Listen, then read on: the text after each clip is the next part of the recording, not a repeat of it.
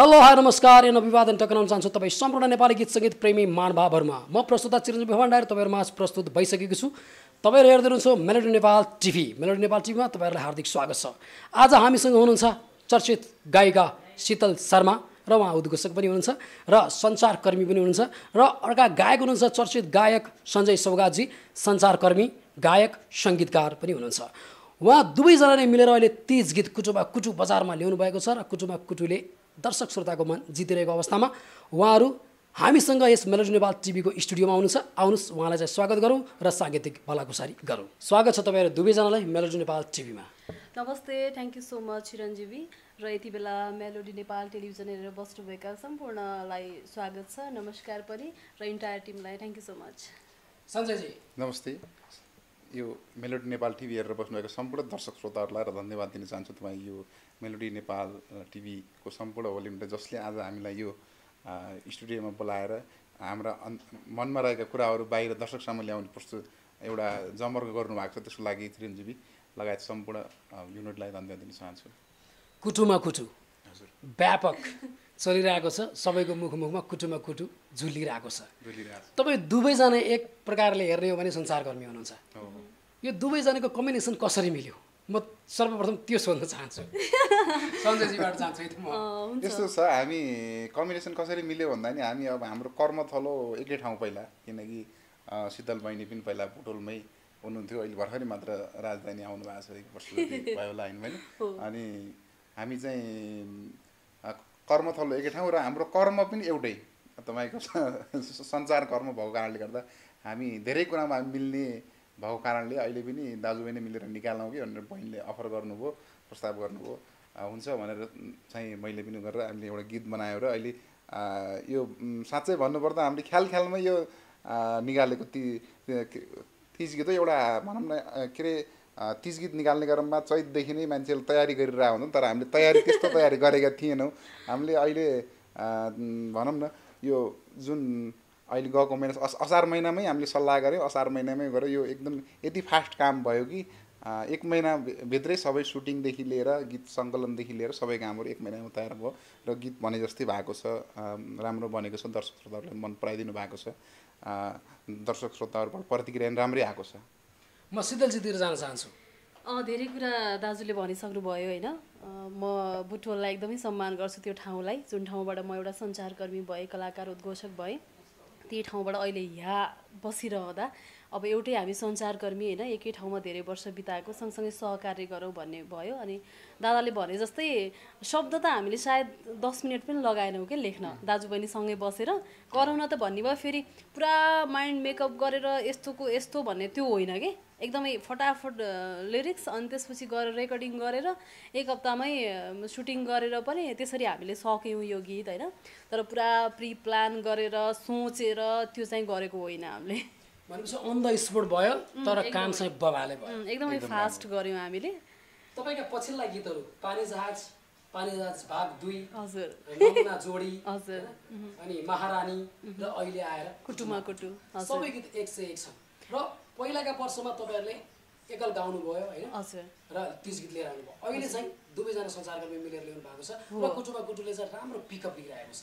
अब दर्शक श्रोताहरूले मन पराइदिनु भएको छ होइन, अब तपाईँहरूले साथ दिनुभएको छ, हामीले मेहनत गरेका छौँ र डाइरेक्सन गर्नुभएको छ काजी श्रेष्ठ, उहाँ आफै राम्रो नाच्नुहुन्छ, अहिलेको एकदमै राम्रो डिरेक्टर हुनुहुन्छ र त्यसै गरी हामी चाहिँ नयाँलाई प्रायोरिटी दिउँ न त, जस्तै हामी पनि दुःख गरेरै आएको हो यहाँसम्म, त्यो कारणले चाहिँ नयाँ प्रतिभाहरूलाई पनि हामीले प्रोत्साहन गऱ्यौँ भने चाहिँ राम्रो होला भन्ने तरिकाले छमछमी सिजन 3 मा रहनुभयो कि एकदमै कुशल नृत्याङ्गना बहिनी रविता मगरलाई हामीले फर्स्ट टाइम डेब्यू गऱ्यौँ। उहाँको पहिलो 30 गीत हो, उहाँले आफैले भन्नुभएको थियो मेरो पहिलो 30 गीत भनेर। समग्रमा ओहो भन्ने त हामी भन्दैनौँ होइन, ओ हामीले गरेको काम एकदमै वाउ अनि ओहो भन्ने छ त भन्दैनौँ होइन, सबैको जस्तै हो, तर हामीले चाहिँ नयाँलाई प्रोत्साहन गरेका छौँ र छोटो समयमा पनि हामीले राम्रो गर्ने कोसिस गरेका छौँ। सञ्जयजीतिर जान चाहन्छु। तपाईँका पछिल्ला गीतहरू भन्नुपर्दा रसोई चाख्नलाई यसले चाहिँ पश्चिमतिर व्यापकै तहलका पिट्यो र वास्तवमा म बोल्छु, किनभने सञ्जयजीलाई म धेरै नजिकदेखि जानेको छु र दुवैजनालाई धेरै नजिकदेखि चिनेको छु, जानेको छु। त्यो गीतले व्यापकै तपाईँलाई एउटा स्टेजमा पनि एउटा राम्रो छाप छोड्ने चाहिँ बनायो होइन।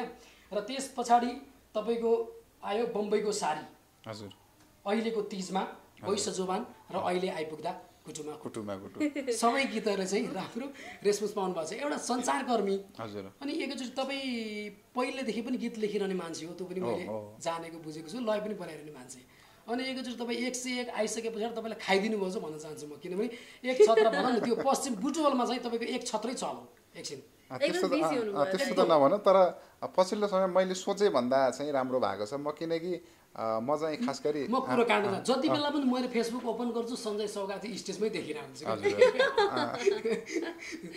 ती दिनहरूमा जब रसै चाख्नलाई आइसके पछाडि ती दिनहरूमा सर सम्पादकतिर भन्दा अलिक बढी बिजी त्यता भयो जस्तो मानेको है मैले के हो यो एकदम यस्तो हुँदो रहेछ मान्छेले एउटा एक किसिमको के हुन्छ भने आफ्नो रुचि त एउटा ठाउँमा छ तपाईँको मैले खास गरी म चाहिँ लगभग 8 वर्ष पत्रकारिता क्षेत्रमा लाग्दै गर्दा 8 वर्ष पत्रकारितामा बिताउँदै गर्दा 8 वर्षपछि मैले मेरो सानैदेखि रुचिको विषय यो सङ्गीत क्षेत्रमा लाग्नुपर्छ कि भन्ने हिसाबले मैले एउटा रुचिको हिसाबले जुन गीत निकालेँ त्यो म यसरी व्यावसायिक रूपमा लाग्छु भन्ने त्यति बेला सोचेको त थिइनँ मेरो सानैदेखि रुचि हिसाबले रुचि पुरा गर्छु भन्ने हिसाबले मैले चाहिँ त्यो फर्स्ट एल्बम मैले निकालेँ तर त्यो एल्बम निकालिसकेपछि एउटा एक किसिमको के हुँदो रहेछ भने तपाईँको बजारको माग चाहिँ हुँदो रहेछ होइन यो यस्तो एल्बम निकालेको मान्छेले अब अर्को के ल्याउँछ त भन्ने चाहिँ दर्शक श्रोताहरूको माग हुँदो रहेछ त्यो मागलाई परिपूर्ति गर्न दर्शक श्रोताहरूको मायालाई चाहिँ मैले सधैँभरि जीवन्त राख्नको लागि चाहिँ म चाहिँ निरन्तर रूपमा लागिरहेर निरन्तर रूपमै दर्शक श्रोताहरूले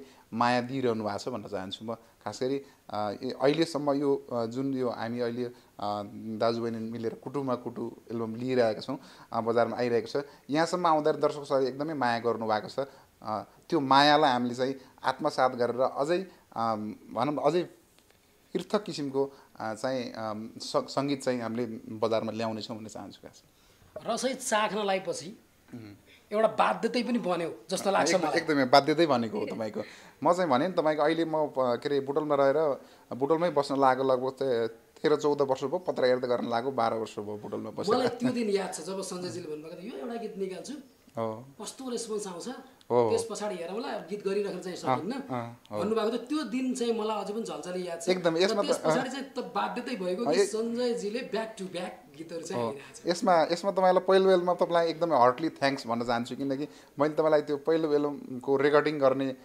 कार्यमा लगायत स्टुडियो आउने कार्यमा तपाईँहरूले एकदम सहयोग गर्नुभएको थियो म किनकि काठमाडौँमा रेकर्डिङ स्टुडियोसम्म देखेको थिइनँ मैले त्यति बेला होइन तपाईँको गीत सङ्गीतमा रुचि राख्ने भए पनि स्टुडियोमा आएर स्टुडियोमा काम गर्ने चाहिँ अवसर पाएको थिएन त्यति बेला तपाईँले एकदमै सहयोग गर्नुभएको थियो र त्यसमा चाहिँ गीत सफल हुनुमा तपाईँको पनि हात छ भन्न चाहन्छु म खासमा तपाईँमा खुबी थियो सर एउटा त्यो कुरा छ है तपाईँमा खुबी थियो एक तरिकाले फेरि सञ्चारकर्मी पनि पर्नुभयो किनभने सञ्चारकर्मी र गायक भनेको एउटा नङ्ग्र मासु भन्ने एउटा सम्बन्ध हुन्छ त्यो तरिकाले गर्दा तपाईँमा खुबी थियो अहिले ब्याक टु ब्याक यो देख्दा म आफूलाई पनि एकदम खुसी लाग्छ म अब शीतलजीतिर जान चाहन्छु शीतलजी एक प्रकारले भन्यो भने तपाईँ उद्घोषक विभिन्न स्टेज प्रोग्राममा कार्यक्रम चलाउने र साङ्गीतिक सङ्घर्ष पनि लगभग तपाईँको भइरहेको छ राम्रो ब्याक टु ब्याक राम्रो गीतहरू दिनुभएको छ र अहिले दुई दाजुबहिनीले मिलेर कुटुमा कुटु ल्याउनु भएको छ तपाईँलाई जब सञ्जयजीले प्रस्ताव राख्नुभयो यसरी मिलेर गरौँ न भन्दाखेरि कस्तो एक्साइटेड भयो कस्तो त्यो एउटा इम्प्रेसन हुन्छ नि दाइले भन्दा पनि मैले नै भनेको थिएँ होइन अनि किन भन्दा 101 हुनुहुन्छ गीत गाउने होइन चलेका पनि हुनुहुन्छ अब सङ्घर्ष गर्दै गरेको पनि हुनुहुन्छ तर बुटोलबाट चुज गर्दा चाहिँ मैले कसलाई चुज गरेँ त होइन सुरुमा चाहिँ मैले चुज गर्दा आदरणीय दाजु वैकुण्ठ महतलाई चुज गरेँ होइन उहाँलाई एकदम थ्याङ्क यू सो मच भन्न चाहन्छु किन भन्दा पानी जहाज जस्तो गीत उहाँले मलाई बनाइदिनु भएको थियो जुन गीत एकदमै चल्यो र एउटा उद्घोषक सञ्चारकर्मी सँगसँगै शीतल गायिका पनि हो है भन्ने छाप छोड्यो अब चाहिँ कोसँग सहकार्य गर्ने त भनेर मैले आफै भनेको थिएँ दाइले भन्दा पनि अनि दाइ हामी दुईजनै मिडिया पर्सन गरौँ न त के भयो त भने मैले अनि हुन्छ भन्नुभयो फेरि दाइले गर्ने र यताउता त्यस्तो पनि भन्नु भएन कि सोचेर पनि भन्नुभयो झ्यापै हुन्छ नि त भन्नुभयो अनि म हल्का सुनाउँछु अनि फेरि दाइले के भन्नुभएको थियो भन्दा लिरिक्स कोसँगबाट लिने कसलाई भन्ने कुरा गर्नुभएको थियो अनि कि आफै बनाउने भन्नुभयो आफै बनाउनु दाइ जे हुन्छ हुन्छ भनिदिएँ मैले अनि त्यही आफै हल्का सुनाउनु भयो दाइले ल ठिकै छ भनेर अब दाइ काठमाडौँ आइसक्यो सँगै बसेर मैले अघि नै भनिसकेँ अनि एकछिनमै लिरिक्स रेडी भयो अनि गीत गायौँ जस अहिले रेस्पोन्स पनि एकदम राम्रो आएको छ मैले कमेन्टहरू पनि निहाल्ने गरिरहेको छु र तपाईँहरूको त्यो भिडियो पनि हेरिरहेको छु राम्रो रेस्पोन्स पाउनु भएको छ तपाईँहरूले एकदमै यो तीज गीतबाट अब हरेक प्रोग्राममा दुईजनाको सहकारी हुन्छ जस्तो मलाई लाग्छ तपाईँको विचारमा के छ होइन हुन्छ किन नहुनु। अब म यहाँ काठमाडौँ छु होइन, दाइ बुटोल हुनुहुन्छ, तर म बुटोल नजाने भन्ने हुँदैन, दाइ काठमाडौँ नआउने भन्ने हुँदैन। र समग्र अरू ठाउँको कुरा गर्दा पनि हामी जान्छौँ। र एक्लै भए पनि त अब उहाँले कुटुमा कुटु गाउनु भयो भने पनि मलाई मिस गर्नुहुन्छ, मैले गाउँदा पनि दाइको नाम लिइहाल्छु। हामी दुवैजनाको सम्पत्ति जस्तो भयो नि त, दुवैले गरेको काम त आफ्नो भयो नि त। त्यो हिसाबले हामी सँगै एउटा स्टेजमा नभए पनि हामी सँगै छौँ भन्ने फिल चाहिँ हुन्छ। अनि शीतलजी जान चाहन्छु, तपाईँको करियर स्टार्टिङ एउटा उद्घोषकबाट गर्नुभयो। हजुर हो, गीत पनि गाउनुहुन्थ्यो। र अनि उद्घोषक गर्दै जाँदाखेरि तपाईँले जब साङ्गीतिक क्षेत्रमा पडाव राख्नुभयो, तपाईँको हुन्छ नि प्रेरणाको कोही न कोही त सम्झिनु पर्दा कसलाई सम्झिनुहुन्छ? मैले वैकुण्ठ म दाजुलाई नै सम्झिन्छु। किन भन्दा धेरैजनाले भन्नुहुन्थ्यो मलाई होइन, उद्घोषण गर्ने मान्छे एउटा मिडियामा भएको मान्छेले गाउँदा हुन्छ नि त भन्नुहुन्थ्यो धेरैजनाले। अनि मैले वैकुण्ठ दाइले त्यही भनेअनुसार बहिनी गाउँदा हुन्छ, अब सुरु गर्दा हुन्छ भन्नुभयो। ल दाइ त्यसो भए गीत हजुरले नै बनाइदिनुहोस् भनेपछि उहाँले मलाई गीत बनाइदिनु भयो। अनि सुरुको दिनमा गाइड गरेको मान्छेलाई नै मैले प्रेरणाको स्रोतको रूपमा लिनु पऱ्यो होइन। अब शुभचिन्तकहरू त धेरै हुनुहुन्छ, किन भन्दा अहिले अब टिभी हेरिराख्नु भएको छ, मेलोडी नेपाल टेलिभिजन अब हेर्ने जति सबै शुभचिन्तक होइन, सबैले माया गर्नुहुन्छ। तर विशेष यो साङ्गीतिक फाँटको लागि चाहिँ म वैकुण्ठ म दाजुलाई सम्झिन्छु। अब म यता सञ्जय दाजु जान चाहन्छु। तीज गीत पछिल्लाका वर्षहरूमा अलिकति उत्ताउलो भड्काइलो पनाका तीजहरू चाहिँ आए होइन। तपाईँ आफै पनि तीज गीत लेख्नुहुन्छ र गाउनु पनि भएको छ, ब्याक टु ब्याक निस्किरहेको छन्। र तपाईँले भनिदिनुपर्छ कि मेलोडी नेपाल हेरेर बस्नुभएका तमाम नेपाली गीत सङ्गीत प्रेमी, अझ भनौँ अहिले त तीज गीत प्रेमी भन्न चाहन्छु, उहाँहरूको लागि कस्तो चाहिँ गीत बन्नुपर्छ? जस्तो अहिले तपाईँहरूको टिपिकल टाइपको राम्रो वाव लेभलको गीत छ र कस्तो प्रकारको गीत आउनुपर्छ?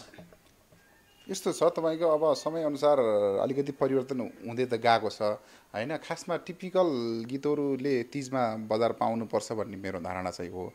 किनकि तिज भनेको एउटा चाहिँ भनौँ न मौलिक पर्व हो नेपालीहरूको, नेपाली नारीको। खासमा नेपाली नारी अब हामीले पुराना गीतहरू हेर्दाखेरि तपाईँको के थियो भने एउटा नारीले दुःख पाएको कुराहरू होइन, तपाईँको घरमा दुःख पाएको कुराहरू, सासूले हेपेका कुराहरू, अनि ती कुराहरू जुन थिए त्यो ती भएका घटनाहरूलाई ठपक्क टिपेर शब्दमा उतारेर गीत गाइने चलन थियो। तर अहिले पनि त्यस्ता गीतहरू आए पनि अझै पनि तपाईँको के हुन्छ भने अन्य गीतहरूको भिडमा त्यस्ता किसिमका गीतहरू आयो भने एकदम पृथक शैलीको मानिन्छ कि होइन। त्यो गीतहरूलाई मन पराइदिनुहुन्छ। जस्तै यहाँनिर कुरा गरिरहँदा शीतल बहिनीको महारानी गीत आएको छ, त्यो गीत पनि दर्शक श्रोताले हेर्नु भयो भने हेर्नु भएको छ होइन। छोटो समयमा 2 लाखभन्दा बढी भ्युर्स गएको छ, किनकि त्यो उहाँको भर्खर नयाँ च्यानल थियो। नयाँ च्यानलमा हाल्दा पनि 2 लाखभन्दा माथि भ्युज जानु कारण के त भन्दा त्यो गीत एकदम टिपिकल बनेको छ, राम्रो बनेको छ। तपाईँ के छ भने गाउँमा घट्ने घटनाहरूलाई टपक्क टिपेर एउटा हास्य व्यङ्ग्यात्मक शैलीमा होइन, एउटा हास्य कलाकार राखेर हास्य व्यङ्ग्यात्मक भन्दा पनि एउटा यथार्थपरक रूपमा चाहिँ जुन त्यो प्रस्तुत भएको छ त्यस्तो गीतहरू चाहिँ अझै पनि बजारमा माग चाहिँ एकदमै छ। किनकि हामीले अब त्यस्तो गीतहरूको भ्युज जाँदैन कि दर्शक श्रोतालाई मन पराइदिनु हुन्न कि भन्ने चाहिँ त्यस्तो चाहिँ हुँदैन त्यहाँ होइन। त्यो गीत त्यस्ता किसिमका गीतहरू आए पनि अब्सोल्युटली त्यो चाहिँ एकदम बजार चाहिँ राम्रो छ भन्न चाहन्छु। खासमा जुन हामी दुईजनाले कुटुमा कुटु गीत लिएका छौँ, त्यो गीत पनि एउटा हामीले खास गरी बजारको माग अनुसार के छ, समयको परिवर्तन अनुसार अब के छ भने सुरुमा पो एउटा चेलीले माइत गएर दुःख पोख्ने कुराहरू हुन्थे, तर अहिले समयअनुसार चाहिँ अलिकति समाज चाहिँ परिवर्तन हुँदै गएको छ होइन। अब केटाकेटी नाच्ने चलनहरू आइरहेको छ तीजको मौसममा होइन। तीजको बेलामा चाहिँ सबै बसेर रमाइलो गर्ने बेला आएको छ, त्यो अनुसार हामीले चाहिँ यो गीत बजारमा ल्याएका छौँ।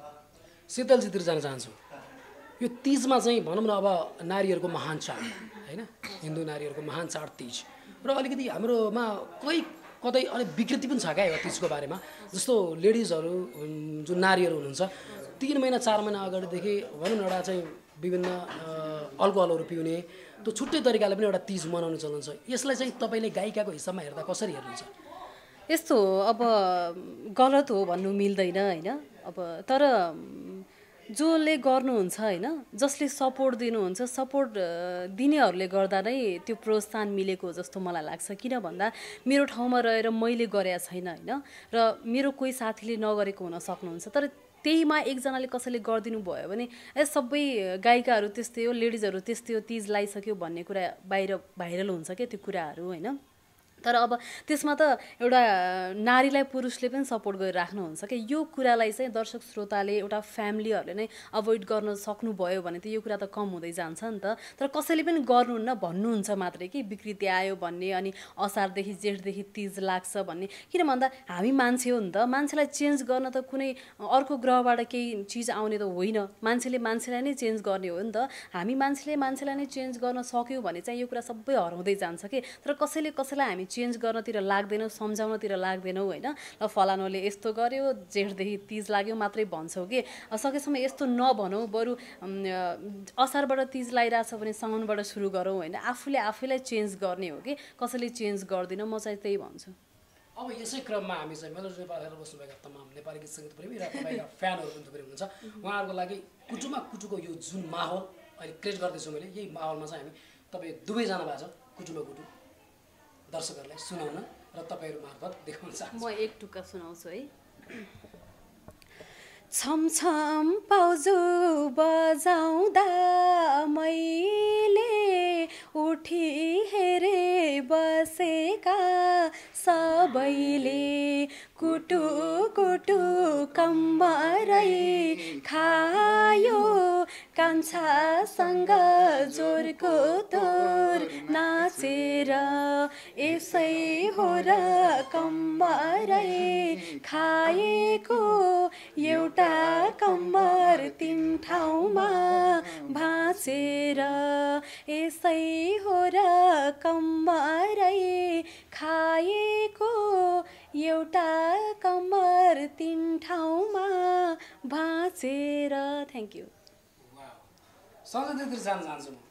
तपाईँ राति 12 बजेसम्म तपाईँ सम्पादकमै व्यस्त हुनुहुन्छ हजुर, एक हिसाबले होइन। तपाईँको कामहरू पनि मैले देखिरहेको छु। यो कति बेला लेख्नुहुन्छ, कति बेला त्यो सिर्जना आउँछ, एकचोटि भनिदिनुहोस्।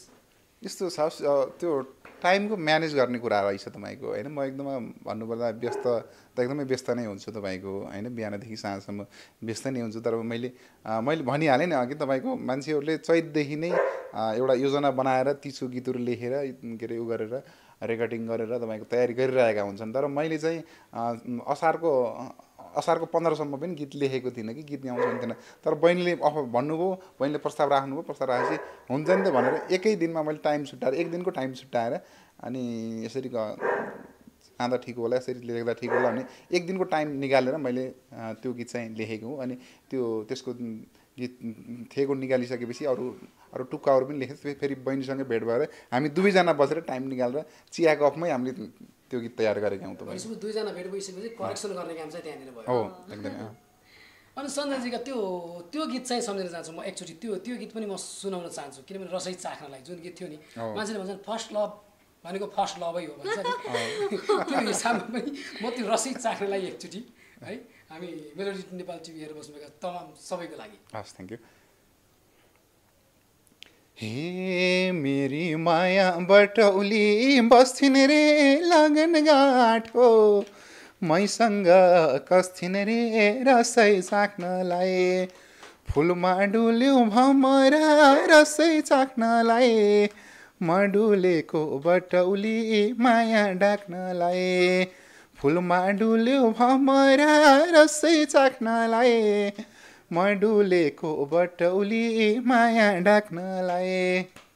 Thank you so much. यो गीत चाहिँ मलाई एकदम मन परेको गीत र ब्याक टु ब्याक सबै गीत राम्रा छन् एकदमै। तर मैले भनिसकेँ कि फर्स्ट लभ एकदम फर्स्ट लभ हुन्छ होइन। त्यो तरिकाले गर्दाखेरि अनि मलाई त्यो बेलाको सम्झना आयो। म अलिकति कोटाउन चाहेँ। कन्फ्युजनमा हजुर म्युजिकल फिल्डतिर चिर्नुभयो। हजुर अब अहिले बाध्यतै भइगयो। कस्तो फिल भइरहेछ त्यति बेला र अहिले? एकदमै तपाईँको एकदमै आनन्द फिल भइरहेको छ अहिलेको अवस्थामा तपाईँको। म त्यति बेला जुन रूपमा यो फिल्डमा स्टार्ट गरेँ, म्युजिकल लाइफ स्टार्ट गरेँ, त्यो लाइफ स्टार्ट गर्दाखेरि म यतिको हुम्ला भन्ने जस्तो मलाई सोचेको थिइनँ। म किनकि एउटा पत्रकारिता लागिरहेको मान्छे, पत्रकारितामा व्यस्त हुन्छु, यो म्युजिकमा त्यति एउटा रुचि मात्रै हो भन्ने मलाई लाग्यो। तर अहिले चाहिँ पत्रकारिता र म्युजिकल फिल्ड 50-50 भएको छ मेरो लागि होइन। त्यो कारण के त भन्दा एकदम आनन्द फिल भइरहेको छ कि होइन। यो फिल्डमा लाग्दाखेरि दर्शक श्रोताहरूको माया पाउँदाखेरि आफूलाई एकदम आनन्दित महसुस गरिरहेको छु।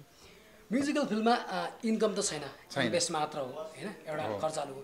तर पनि पहिलाको सञ्जय सौगात र अहिलेको सञ्जय सौगातमा धेरै फरक पाउनु भएको छ। धेरै फरक छ, धेरै फरक छ तपाईँको पहिलेको र अहिलेको भन्नुपर्दा जुन म स्टार्टिङमा हुँदाखेरि मलाई थोरैले चिन्नुहुन्थ्यो भने अहिले भनौँ न मलाई धेरै दर्शक श्रोताहरूले माया गरिरहनु भएको छ होइन। यस कारणले फरक त एकदमै पक्कै पनि फरक छ। शीतलजीतिर जान चाहन्छु। राम्री पनि हुनुहुन्छ, ब्युटिफुल हुनुहुन्छ, राम्री हुनुहुन्छ, चिटिक्क भएर आउनु भएको छ आज सेटमा होइन। अनि पछिल्ला दिनमा टिभीहरूमा पनि प्रोग्राम सञ्चालन गर्नुभयो र प्रोग्रामहरू जुन स्टेज प्रोग्राममा त मैले देखि आइरहेको स्टेज प्रोग्राम र टिभी सेटको प्रोग्राममा हजुरले कतिको अन्तर पाउनु? धेरै अन्तर हुन्छ होइन। अब गाह्रो कुरा गऱ्यो भने बाहिर स्टेजको गाह्रो लाग्छ मलाई होइन। किन भन्दा एउटा स्टुडियोमा बस्यो, क्यामेरा अगाडि हुन्छ, सर र बोल्यो होइन। तर मन जित्नको लागि direct I to I contact गर्नको लागि अब फेस टु फेस भइन्छ होइन। तर स्टेज प्रोग्राममा चाहिँ त्यत्रो मास हुन्छ, मासलाई कन्ट्रोल गर्नु पर्यो एउटा उद्घोषकले, त्यहाँ चाहिँ अलि गाह्रो हुन्छ। फरक त टोटल्ली फरक भइहाल्छ नि त। एउटा आनन्दले स्टुडियोमा बसी मजाले गफ दिए जस्तो हुँदैन बाहिर स्टेजमा त। अब त्यहाँ त हरेक कुरा सोच्नु पर्यो होइन। अब गेस्टहरू आइराख्नुहुन्छ स्टेजमा, उहाँहरूलाई कसरी बोलाउने, कसरी बोल्ने, अनि फेरि अब कलाकारहरू को हुनुहुन्छ, सिनियर जुनियर सबै कुरा त्यही अनुसार उहाँहरूलाई बोलाउनु पर्यो होइन। अब अलिकति राम्रोसँग भनिदिएन भने कस्तो खालको उद्घोषकको दुई शब्द भनिदिन पनि कस्तो गाह्रो मानेको भन्ने कुराहरू सुन्नमा आउँछ कि। अनि आफूलाई सिनियर ठानेको होला, हामीलाई त कस्तो इम्पोर्टेन्ट नै नठानिकन बोलायो भनिदिने जुनियरहरूले। अनि त्यो कुराले चाहिँ बाहिर स्टेजमा एकदमै गाह्रो हुन्छ। फरक भनेकै यही हो, बाहिर गाह्रो हुन्छ, स्टुडियोमा त अब सोचेको हुन्छ आज यस्तो गर्छु। म सञ्जयजीतिर जान चाहन्छु। हजुर, कुटुमा कुचु भिडियो गर्दाखेरि कतिको सहज कतिको असहज भयो? तपाईँको के छ भने विगतका वर्षहरूमा मैले आफ्नो गीतहरूको भिडियोहरू गर्दाखेरि 30को बेला भिडियो गरेर अलि लोकदोरीको बेला भिडियोहरू गर्नुपर्दा म बुटोल भएको मान्छे, भ्याली आउट भएको मान्छे, राजधानी आएर 3-4 दिन बस्नुपर्ने, 4 दिन बस्नुपर्ने, हप्तौँ दिनसम्म बस्नुपर्ने होइन। त्यो अवस्थामा चाहिँ निर्देशकलाई टाइम लिनुपर्ने, भनेको टाइममा सुटिङ नहुने, त्यस्ता दुःखहरू मैले विगतमा झेल्दै आएको थिएँ। तर अहिलेको वर्ष चाहिँ शीतल बहिनी काठमाडौँ भएको कारणले गर्दाखेरि मैले भोग्नुपर्ने दुःखहरू सबै चाहिँ शीतल बहिनीलाई सुम्पेको थिएँ। अहिले चाहिँ जुन अब भनौँ न आएर तपाईँको आज सुटिङ भएन, भोलि बस्नुपर्ने, फेरि पर्सि बस्नुपर्ने, त्यो दुःख चाहिँ अहिले चाहिँ मैले झेल्नु परेन। एक दिन मात्रै मैले दुःख झेलेँ भनौँ। त्यसलाई दुःख भन्दा पनि खास गरी पानीको कारणले गर्दा दुःख भयो। तपाईँको जुन दिन म चाहिँ सुटिङ हुन्छ भन्ने कारणले आएको थिएँ, त्यस दिन पानी पऱ्यो, दिनभरि पानी पऱ्यो, पानीले गर्दा दिनभरि सुटिङ हुन दिएन। त्यस दिन अब खासमा भन्नुपर्दा बुटोलबाट आएको मान्छे आराम गरे जस्तै भयो। आराम एक दिन अनि रेस्ट गर्ने एउटा भनौँ न बहाना मिल्यो। अनि अर्को दिन चाहिँ दिनभरि घाम लाग्यो, घाम लागिसक्यो दिनभरि तपाईँको एकदम तपाईँको बिहान 11 बजीदेखि हामीले सुटिङ गरेका थियौँ। साँझको 4-5 बजीतिर हाम्रो सुटिङ भइएको थियो। त्यसमा खास गरी त्यति अप्ठ्यारो भन्ने मैले महसुस गर्न पाइनँ। सञ्जयजी, अब हामी अन्तिमतर्फ छौँ। तपाईँ दुईजनाकै मुखबाट टक्क स्टार्ट दुवैजनाले गरेर कुटुमा कुटु हजुर टक्क गाइन्छ, त्यसपछि हामी कार्यक्रममा चाहिँ बिट मारिन्छ। हस्। हे छमछम पाउजु बजाउँदा मैले उठी हेरे बसेका सबैले, कुटु कुटु कम्मरै खायो, कान्छीसँग जोरको तोर नाचेर, यसै हो र कम्मरै खाएको, एउटा कम्मर 3 ठाउँमा भाँचेर, यसै हो र कम्मरै खाएको, एउटा कम्मर 3 ठाउँमा भाँचेर।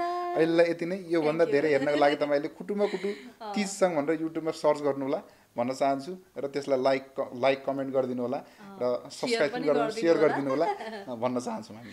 तपाईँहरू दुवैजनालाई पनि म हार्दिक अपिल गर्छु, तपाईँ दुईजनालाई जहाँ यो चाहिँ गीत चाहिँ गाउनुहुन्छ मेरो मेसेजमा टक्क फालिदिनु होला।